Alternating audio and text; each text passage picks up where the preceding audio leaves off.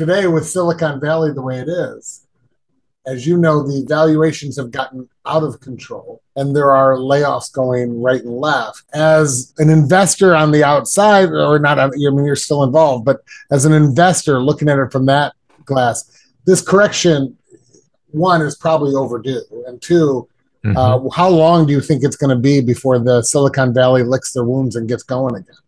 We've got 2 years, but it started 6 months ago. So we've got a year and a half. Nobody can be precise in their estimate of it because there are too many external factors, black swans, things that are happening that we can't control.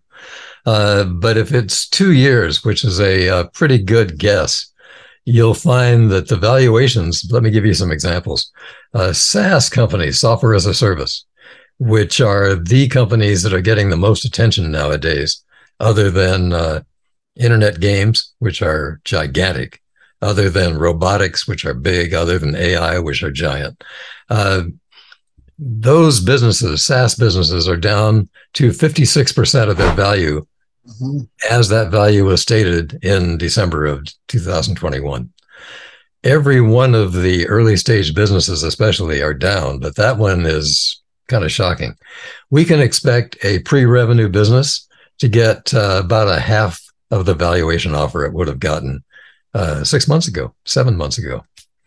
And that's because we have to invest low to sell high, right? I mean, you've heard that one before.